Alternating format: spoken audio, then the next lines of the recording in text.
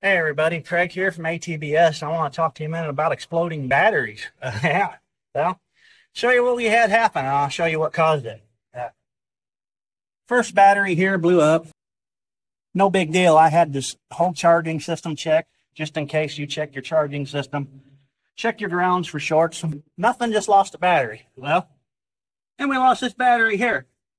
And I got to thinking, what's going on with my batteries? So I checked them.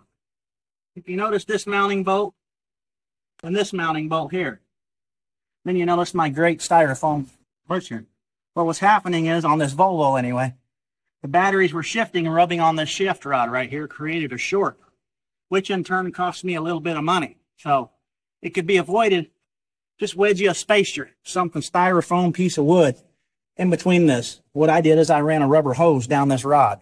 So now there's a piece of rubber, 5/8 fuel line hose, between these batteries, pushing these two metal ones together.